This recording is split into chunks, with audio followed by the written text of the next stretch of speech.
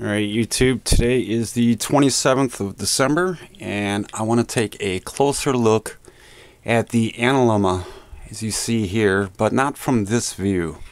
From a side view perspective, it'll be pretty much just a straight line. But what I want to try to do, and I think we could do this, is actually map out the dome.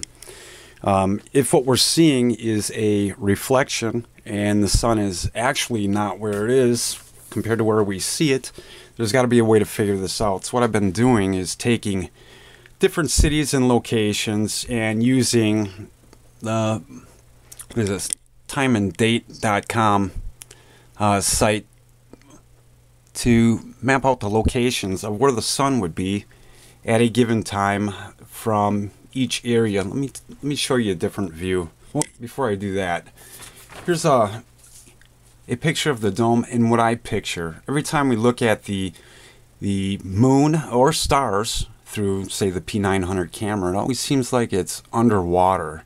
Not that it's underwater itself, but we might be looking at it through water.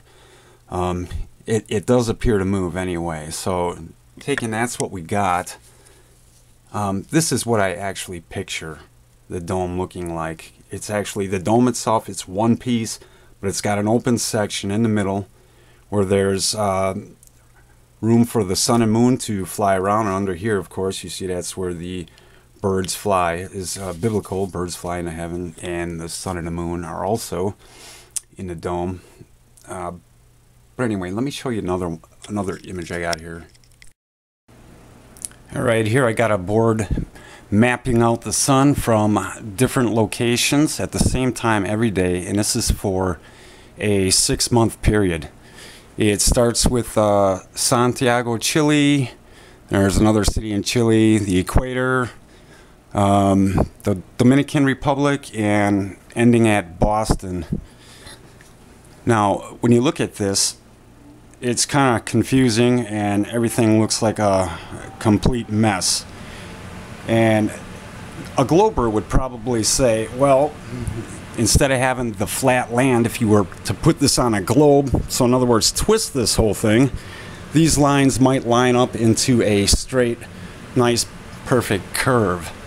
But we're not dealing with that, and most of us know it. So anyway, what is going on here? Why does the sun look so low? Like, say, down here in January from Boston and the Dominican Republic, the sun is really low in the sky, or it appears to be that way. I mean, this is only about, say, off the water, it's about 1,200 miles up in the air, where at the highest points where two cities would see it, it'd be almost 3,700 miles in the sky.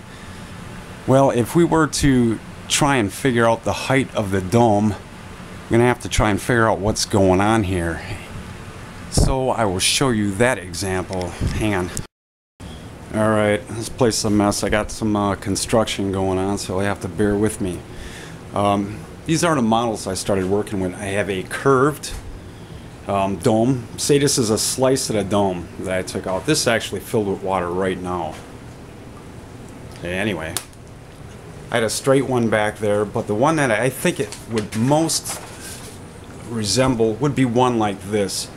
So I'm not even going to use that one back there, but what I will do is I will take this back section off, make it longer, and it sort of basically look like that area right in there. But here's what happens when we take a look at something. I have a socket back there. I was checking different depths. As you see, I got a battery way back there, another socket, but let's take this one for example. Alright, and what we're going to do is we'll look at it through the water here, and we'll line up the pen with this nail here pointing straight at that. See, that looks pretty good. Okay, now look what happens when we go above it. So you notice where we see it is actually lower than where it really is. And I have a laser pen here. I can also demonstrate that. If you look at the wall back there, right now I got it shining through the water, and if I raise it up, you'll see it jump. See it jump to The right, probably about maybe 3-4 inches on the back wall there. Well, if this was thicker, like on this side, if it was thicker, there might be more of an angle of refraction, because right now I'm only getting maybe 6 degrees, and as you see, going straight through it, it's perfectly lined up where it's supposed to be. The more angle you put on this going through water, the more it's offset. Alright, that's just one example on how the sun is not actually where we see it. Now, once I change this and make this piece straight here, I'm hoping I'll be able to get more refraction. And we'll do this one more time. I have a socket back there. This will give you an idea how much more refraction there is. Pen's pointing at it again. Okay, now that's about 10 or 12 degrees. And hopefully that would explain why the sun seems so low in the sky from Boston.